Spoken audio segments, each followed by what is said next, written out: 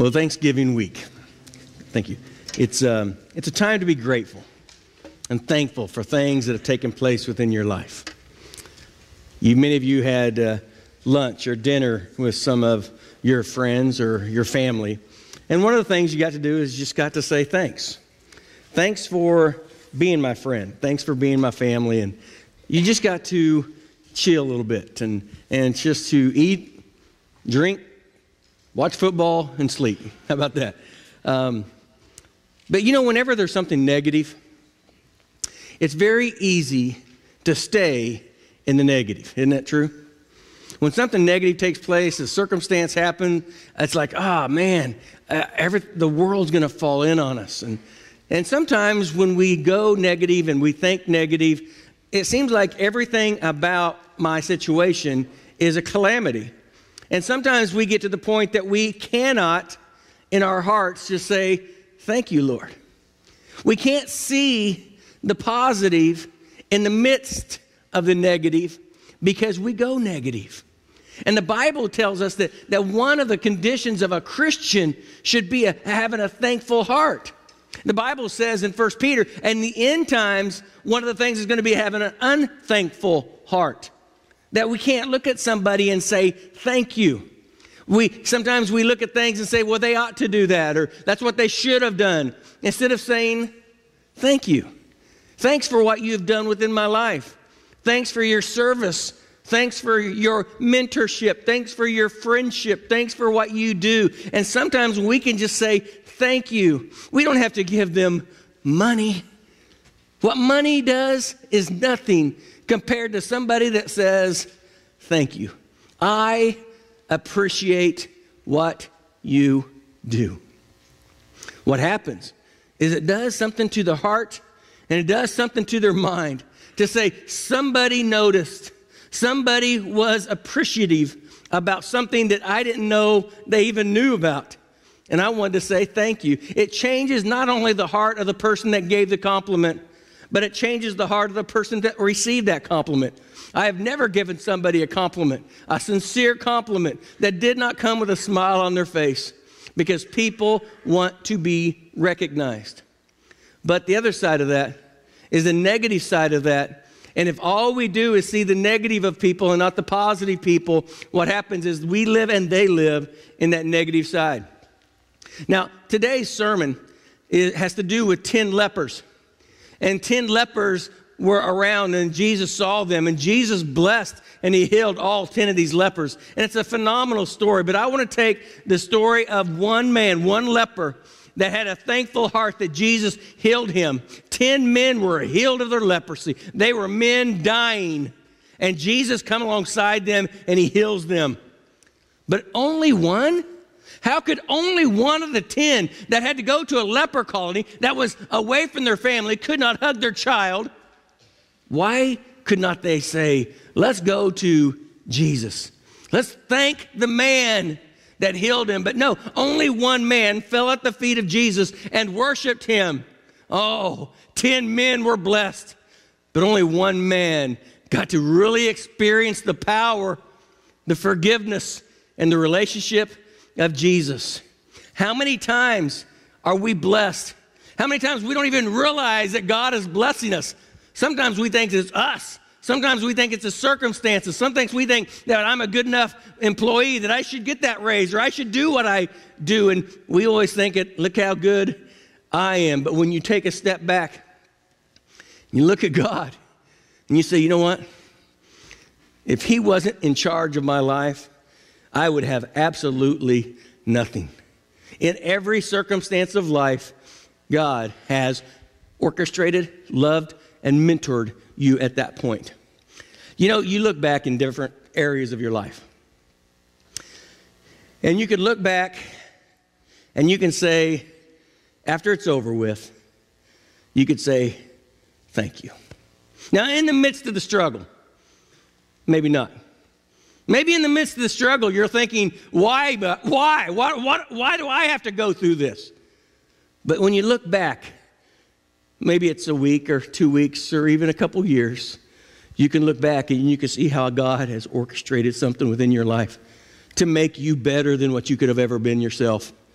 And you can then fall on your face before God and say thank you. Now, me being the pastor here for so long, some of the older members of the church that are not old as age-wise, but been here for 10 to 15 years, you hear the story and you're thinking, okay, that's the third time I've heard the story. But those that are new the last 3 or 4 years, you don't know the story. But it fits this illustration really well, and it's one of the most impactful things that I've got to experience over the last 8 years. My dad had cancer, and he was in his last stage of cancer. And he was a big guy like me. And all of a sudden, after about 4 or 5 years, he shrunk down, and he was just a shell of who he was. And we all knew that time was getting short. But one day, I got a phone call from the hospital. It said, your mother has just been admitted to the hospital with a stroke. I said, oh, no, Mom is in the hospital with a stroke, and then Dad was going on. And so I booked down to the hospital. They lived in Wamego, Kansas, and we booked down to the hospital, and they took Mom with a stroke, and Dad hadn't driven in months. He was totally confused, and Wamego is a town of about 3,000 or 4,000 people. So he got in the car, and he got lost going up to the hospital. Somebody said, just scoot over, let me get in the car, and I'll take you up there. And they took him up there, and so Mom was admitted. She was completely out of it. She was completely out of it, and Dad was in the same hospital room with my mom, admitted in the hospital because of his weakness, and he was close to death. As I had the privilege of spending a day and a night just talking to my dad. And we had a great relationship growing up. He went to all the games, and he coached my baseball teams, and we had a great relationship growing up. But since I became pastor and moved away, it's kind of, we talk on the phone, but we didn't really have this in-depth conversation.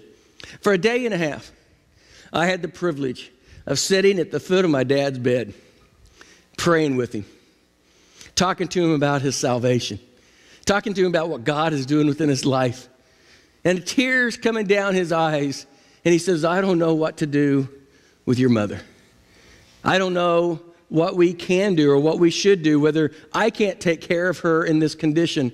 So we sat down for a day and a half. He would go to sleep, and he'd wake back up, and he'd say, well, what were we talking about? And so we start that conversation again. And it was just a sweet time for a day and a half with my dad. And I thought, okay, that's good.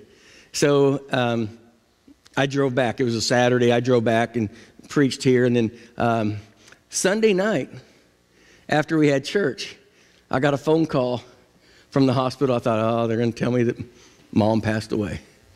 And they said, Bruce, your dad passed away, and your mom is awake. I said, what? And Mom is completely fine. She had no side effects from the stroke, and she just woke up. But Dad passed away.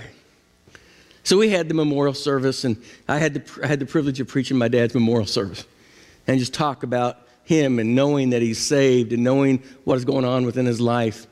And at the time, I didn't really see why I would be thankful about that. And it wasn't about the funeral service. It wasn't about my mom having a stroke. It wasn't about my dad having cancer and dying. It boiled down to a day and a half. A day and a half. My dad was close to 75 years of age. And my life with him, it boiled down to a day and a half. He and I just talking. Him passing away. And I boiled that down because of this. The last words of somebody that you love means a lot. It could change everything.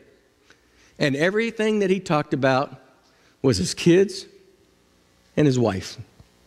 That's who he cared about. He wanted to know what was going on with the boys. He wanted to know what we were going to do. So I look back at this Thanksgiving. If I could boil my dad and I's relationship down to a day and a half, I can say, thank you. Thank you for impacting my life and to mentoring to me and putting me on the path that I need to be on. Thank you. I know the negative circumstances. I know the problems that we all had, and I know the calamities that took place, and I know the dysfunction within the Thomas family is great. But you know what I can say? I can say thank you. I can say thank you because God orchestrated for me a moment, a day that is ingrained in the back of my head, that whenever I get to be old and 54 years old, I am going to remember that day because I am thankful for God for orchestrating that to me. Now, you have thankful hearts. You understand how important it is to be grateful and to be thankful. If you have your Bibles, turn to Luke chapter 17. I'm going to give you the scripture, and then I want to give you some principles that go along with it, because we are talking about a grateful heart and how to be thankful, how to look somebody and say, thank you. It doesn't take anything away from you to give away a compliment, to say thanks for what you've done. It doesn't do anything negative to you to lift somebody up. It is always a positive. It's always something that can be an encouragement to other individuals. Thank you. And you can always look at the positives to every circumstance. With every negative, we should look at two of the positives and try to raise what are the positives about what I'm going on. I don't have to go negative. I can look at the positive. I can understand what God is trying to do. I may not understand the circumstance. I may not understand all the problems, but I can see that God is going to orchestrate this, and I can see some of the positives within it. Let's look at the leprosy story. As Jesus continued on towards Jerusalem, you know, he was going to be crucified. He was on his way to be put to death. He reached the border between Galilee and Samaria. And as he entered a village, there were 10 lepers stood at a distance crying out, Jesus, Master, have mercy on us. These lepers had to keep a distance. They couldn't be around anyone. They were exiled to a leper colony. They couldn't touch their family. They couldn't hug their child. They couldn't do anything. They were exiled to a colony, and they saw Jesus was coming. They yelled out, Jesus, Jesus, we know that you have performed miracles. We know what you have done. Please have mercy on us. They cried out. They knew that if they did not have the impact of Jesus within their life, their destiny was death. There was no way. They couldn't see their family. They were disfigured. It was a nerve issue within their body. They couldn't feel their legs. They could walk on rocks and cut their legs and cut their hands, and their face become disfigured. It was a very grotesque disease. Exiled to live with a bunch of people that were just like them. Grotesque, lonely, bored. Destiny is soon death. But these 10 men, they heard that Jesus was coming to town. And from a distance, Jesus, have mercy. We need you. I need you. The priest of the day had the opportunity to look at every leper, everyone that was brought to them as lepers, and say, unclean. And they would be kicked out of the church. They could not worship God, kicked out of their home. But also, the priest was the only man that could say, clean. Your leprosy is gone, which hardly ever has happened. 14. He looked at them and said, go show yourself to the priest. He didn't say be healed. He didn't say, okay, I'm having mercy on you. Go, you're healed. But he did do this. He looked at them and said, go show yourselves to the priest. And as they went, they were cleaned of their leprosy. Wasn't about Jesus. He did the miracle. He said, go. And as they left to go to the priest, they had faith. They started to look at themselves. They started looking at their friends' faces and their hands and the disfigurement, the issues with their legs. And they said, we're healed. We're healed. So they went and cleansed their leprosy. One of them, when he saw that he was healed, came back to Jesus shouting, "Praise God." He fell to the ground at Jesus' feet, thanking him for what he had done. This man was a Samaritan. 10 men healed. 10 men, as soon as they get claimed clean, they're going to go to their house and they're going to hug their wife. They're going to hug their kids. They're going to eat their meal. They're going to enjoy what they had. They were excited what Jesus had done. They went to the priest. They lived their life, but they didn't thank the man that gave them life. You know, our church and our culture is somewhat very similar to that. We thank God when it's convenient. We say, God, I need you now. We give it the 911 foxhole conversion. When I need God, God, give it to me. He says, go on your way. And maybe a day later, a week later, a month later, a year later, the very thing that you asked for, God has delivered. But then in our minds, we think with circumstance, we think it's something that I have done, but it was the very thing that you asked God for. And we don't even thank God for it. This one man did. He looked at himself.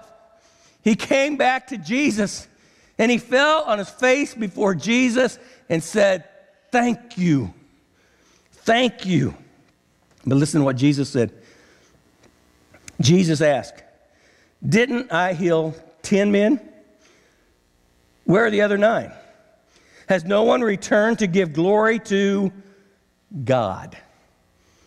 Jesus is calling himself. He's on the way to the cross.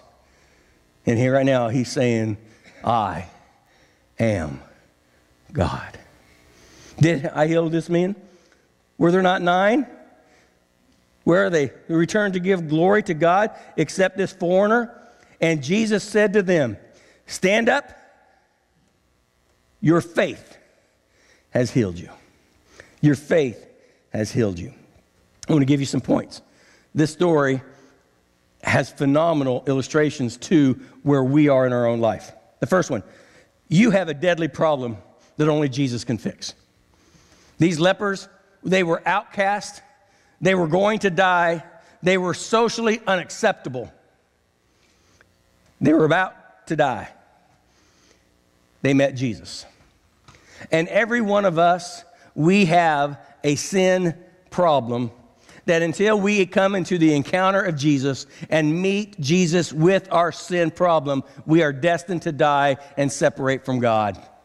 But when we say, Jesus, have mercy on me, Jesus is going to come, wrap his arms around us and forgive us and give to us faith, hope, and a security in a relationship with him. Many of us want that. Many of us have heard about it. Many of us have gone to church. Many of us have experienced the Christianese. But have we came back and worshiped the one that saved us? See, I truly believe easy Christianity is going to a summer camp and raising your hand to say that you know Jesus because a good, compassionate pastor got up and he spoke and moved your heart. I don't want to go to hell. So, yeah, I want to go to heaven. So they get 20, 30, 40, 50 kids raising their hand. But as soon as they walk out of that door, nothing changes. I believe sometimes the words out of our mouth are nothing to God's ears, but I believe it's the condition of the heart, the way that we express ourselves, and then the words out of our mouth mean something when it's something real deep within our heart. They were all healed. But the one that came back fell on his face before God and said, thank you. He realized it was God that changed his life. And in our life, we have to get to the point that God is the only one that's going to change our life. And the need of our sin, God is the only one that can forgive our sin. We can do good. We can do all the 12-step programs we want. We can identify I've got a problem. But the identification is I need Jesus to change my life. The second thing, you must admit your need and cry out to Jesus. You must admit your need and cry out to Jesus. You know, there's all kinds of issues in every relationship. And I have a not a good friend, but a guy that I really like. His name's Andy Stanley. And he says this in his counseling: before you can fix it, you got to claim it. Before you can say, I've got a problem, you got to claim the problem. Sometimes I am the problem. We can't fix a problem that we do not claim. We can't understand the problem until it comes to light. And in this area, you must admit your need and cry out to Jesus. Lord, I am a sinner. Just like the 10 men, Lord, have mercy on us. I am a sinner. The third thing, God's power is not released until you step out in faith. God's power is not released until you step out in faith. Go show yourself to the priests. He could have at this time said, you're healed. Oh, okay, yeah, now I'll worship you. Now, because you asked me to, and you're right here in front. Of course, I've got to praise you now because you did this, and everybody's watching. So, thank you, Jesus. But he said this: go, show yourself. He knew that he healed them. One man understood who healed him. 9 men were excited about what happened to them, but they did not give the glory to the one that did the work. In our life, what we must do is we must go. We must go through life. We must allow God to work within our life. And the life that we live and the blessings that we get, what we must do is we must understand and not be ashamed to say, this one's Jesus. This one's God. God fixed this. I need to give God the glory on this. Because if I do not give God the glory on this, God's going to look at me and say, I can't give you. Because what you are supposed to be is a reflection of me. And if I keep giving to you blessings and giving to you these awesome opportunities, but you're keeping them for yourself, you're not bowing down and worshiping me. You're worshiping the blessing. And I don't want you to worship the blessing. I want you to worship the blesser. I want you to fall on your face before God and say, thank you. Thank you for everything that you have given to me. Sometimes we have to move and show out in our walk. Show others. Show what God can do. The fourth, it is good to spend time at the feet of Jesus. It's good to spend time at the feet of Jesus. This is called humility. Other word for this is brokenness. And I truly believe broken things have more power than just new things. You know, we use this illustration that, you know, we, the Western civilization, we throw broken things away. We have a $49 bike from Walmart. It breaks, and you're like me, I don't know how to fix it, so we throw it away. Something happens with our 19-inch TV, and we don't know how to fix it, so either we give it to the church or we throw it away. But here's what God does. He takes broken people, fixes them, puts them on display, and say, you are better than anything. You are better because you will be made with me. The brokenness that you have, the scars that you have, even the cracks that I had to fill in, it's very noticeable that you have been broken. That vase that you dropped that I picked up and I had to put back together, it's usable, but it has some scars on it. And God says, that vase is the vase that I want to show off. Anybody can go buy a vase. But the broken vase that I got on my hands and knees and I picked up every piece and I put every piece back together with my tender, loving hands, that vase is the vase that I want to use. And I believe the vases of our life, the brokenness in our life, the times that we feel like I don't know what to do, but God works within our life, is the times that we spend our time at the face, on our face before God with humility. Because, to be honest, humility is not an easy topic. I could talk about arrogance. I have no problem with that one. But humility, being broken, falling on my face and saying, thank you, Lord, I couldn't have done this without you. Thank you for what you've done. Thank you for the circumstances. Thank you for even the problems within my life. I don't know how I can do that. But that's what God has asked us to do. And then feeling thankful is different than giving thanks.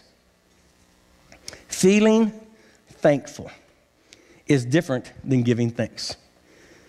You know, Thanksgiving holiday, we kind of all felt thankful. Thankful for the food, thankful for the family. We all just feeling good. I didn't really feel that good at 3:30 to 6:30. That wasn't the Cowboys game. If that shrink that 3 hours away, then we'd be all right. But, you know, we had a good time. But feeling thankful, but giving thanks is a whole different thing. I came up just on this platform this week. Came in, Connie and Brenda and some of the guys were just making the platform, making it ready for Christmas. And we're going to try to get it set that if you want to do your Christmas cards up here, you can come in and take a picture of your Christmas cards and make it kind of cute and nice. And, I think that's nice. But I haven't said, Connie, where's Connie? Thank you. You spent 2 days up here. This is yours. Thank you. Thank you for doing it. Amen. It's good. When somebody does something, thank you. The Wellington Community Group, they're remodeling the bathroom, the 50-year-old bathroom in the old entryway. Thank you. I appreciate that. That's hard work. That's hard work.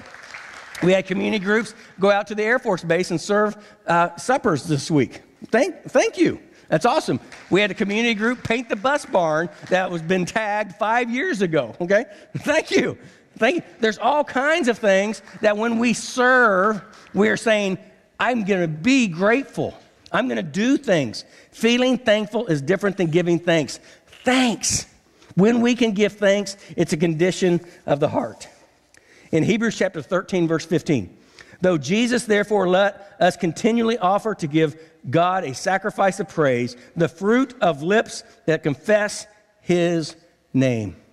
Offer a sacrifice of praise. Being able to sing, be able to say thank you, be able to raise up your hands and worship God, just doing what God has asked us to do. It is being thankful, not only feeling it, but giving him thanks, giving him praise.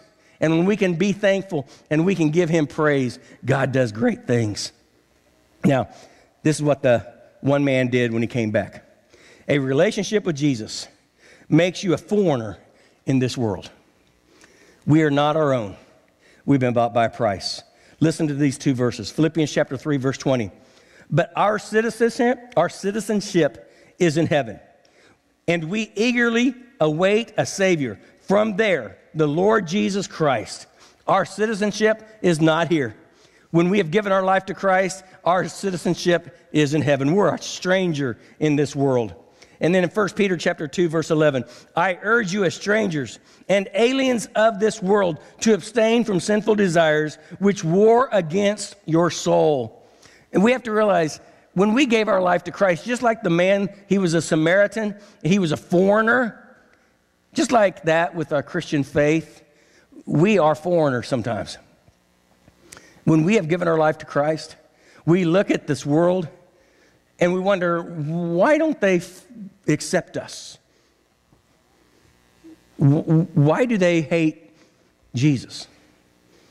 Why is Christians being targeted? Why? I don't understand. Why is it if I go to church, I get mocked? Why is it that if I tell somebody God bless them, they look at me? Why is it that when I put my kids in a college that is secular sometimes that they go against the very foundations of Christianity? Why is it that we have to teach them the principles of God's Word while they're young? Is because they hated Jesus. And if they hated Jesus, they will hate you. And it's nothing about you. It's about who you represent. And if Jesus is represented in your life, in your heart, in your actions, in your conduct, in your conversation, if you represent Christ, take honor because they crucified Jesus. And if you are like Christ, a little Christian, if you are like Christ, they too will ridicule you. Is it easy? No. That's why we spend our knees before God. That's why we come to church, because sometimes we need help. We need encouragement. We need prayer. We need humility. We can't say it's not worth it. Sometimes we just need to spend a little bit of time with Christ. A relationship with Jesus makes you a foreigner to this world. But the last one is the best.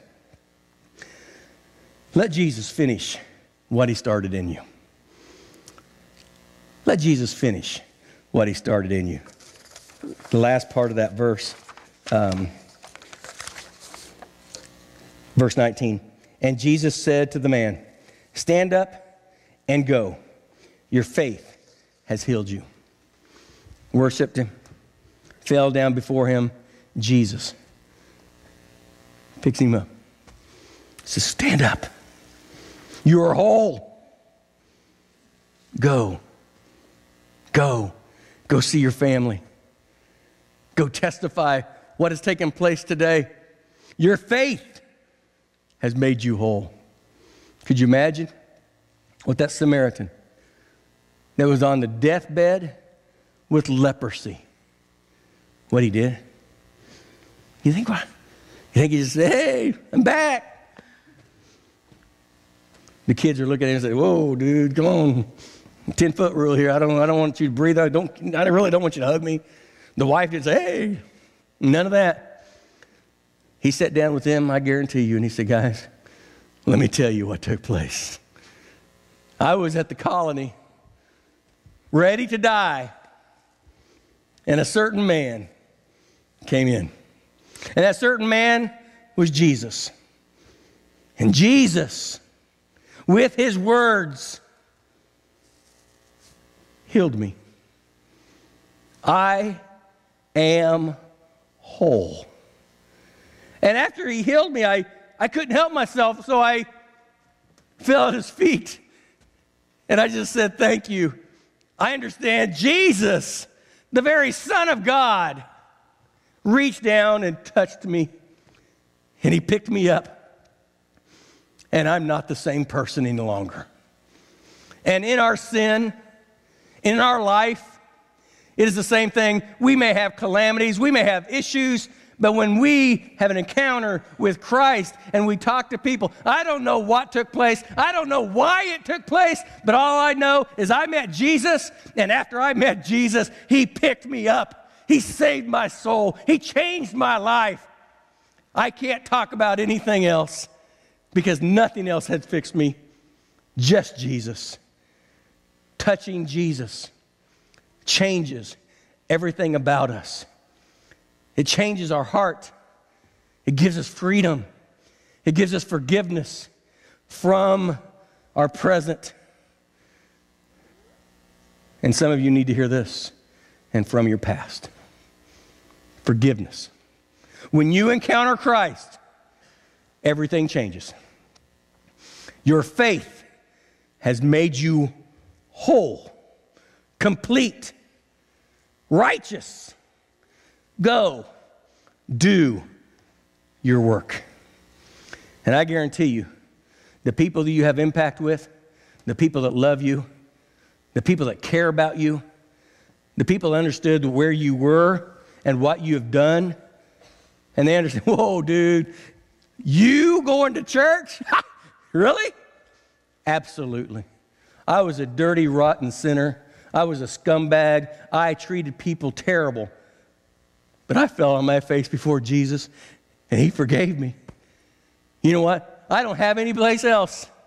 The only place I can go is to Jesus. And when I go to Jesus, it changed my heart and it changed my life. So yeah, my past is gone. My future is secure because I met Jesus. And he broke me. Just like a vase, he broke me. And all the pieces fell all over the place. But you know what he did with those pieces? He didn't scoop them up and throw them in the trash. Little by little, scar by scar, issue by issue, he picked it up. And it may take some time. He picks it up. He works on it, polishes it up, and he puts the vase of life back together. And when you look at it close, you say, wow, that is a nasty looking vase. But here's what Jesus does. He takes that vase with all the scars, with all the broken pieces, and you would think, that is worthless. He goes and he gives your vase to people that need exactly the vase that you are. And he allows your life to impact people's lives. But first, before he can allow you to impact somebody else's life, you have to say, I need to be broken. I need Jesus to fix me, to change me, to love me, and to help me. You don't have to look for things to do. Jesus gives you things to do. You don't have to look for people that are hurting because everybody is hurting. You don't have to do something. All you have to do is you have to proclaim what Jesus did for you. I was broken. I had alcohol issues. I had pornography issues. I had an adultery issue. God forgave me. You talk about what God did, people will listen. And let me tell you, when people listen and you're quiet and you're by yourself, a lot of crowds around, people say, hey, you know those things that you were talking about? Can we talk a little bit more about that? I really don't want everybody to know, but I have a couple of those same problems. And I've been fighting that for years. And I have no one to talk about. Could we kind of talk about that a little bit? Because we are broken, because we are humbled, and because we're willing to be used of God, people will find you when you glorify God. God, he changes our lives. He glorifies us. You know what he's asked us to do? Thank him. Thank you, Lord. Get up and go do your work. Make me known, not only here, but around the world. That is what thankfulness is all about. Who is Jesus to you? He's my Savior. He's my friend. He's my forgiver. I just want to worship him and thank him for what he has done for me. Let's go, Lord, in prayer. Dear Father, Lord, we do come before you. We thank you. We thank you for the ability to fall on our face before you and say thank you for what you've done for me. We all have needed your forgiveness. Many of us every day. But Lord, what you have done for us is you have transformed our heart and our lives. You made us into a vessel that you can be used. And you can put us where you want us to go. You can bring people into our lives that can use my broken pieces. And I can minister to them in a way that you have developed me and you've mentored me. So Lord, allow us to do that. Allow us to be used. Change us, forgive us, love us. We thank you for what you've done in our life. In Jesus' name we do pray. Amen. Okay, Pastor Al.